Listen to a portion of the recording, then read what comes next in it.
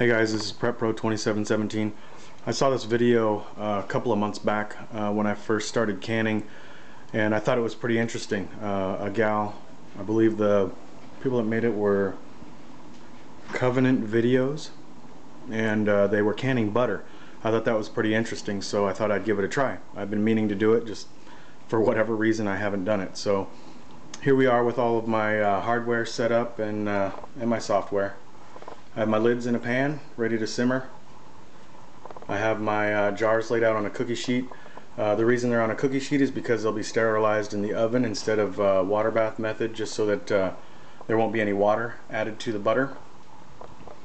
We have our funnel, can lifter or jar lifter, our magnet for pulling the lids out, rings set up, measuring cup for pouring it in, whisk for stirring up the butter as it's melting, a ladle for ladling it into the measuring cup. So the master plan here will be to preheat my oven at 275, and I thought they had some pretty cool tips for just conserving energy while you're doing it, because the whole idea is to can cheap. And while my oven's preheating, I'll have my butter in the oven. I have 4 pounds sitting here, by the way, 4 pounds of salted butter. So while the oven's preheating, it'll be melting.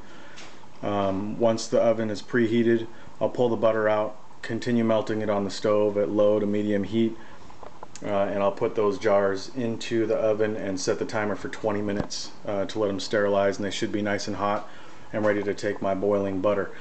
Once the butter starts boiling, it'll start to develop like a foam on the top of it, which is what I'll be scooping out of there, just because it'll take up room in the cans or in the jars, and that could still be used as butter, but we want the clarified butter that's going to be left in the pot to go in our jars. So we'll see how this all works out. If anybody has any advice on this, if you have experience with it, I would love to hear about it. But this is my attempt at it, and we'll see you in just a little bit.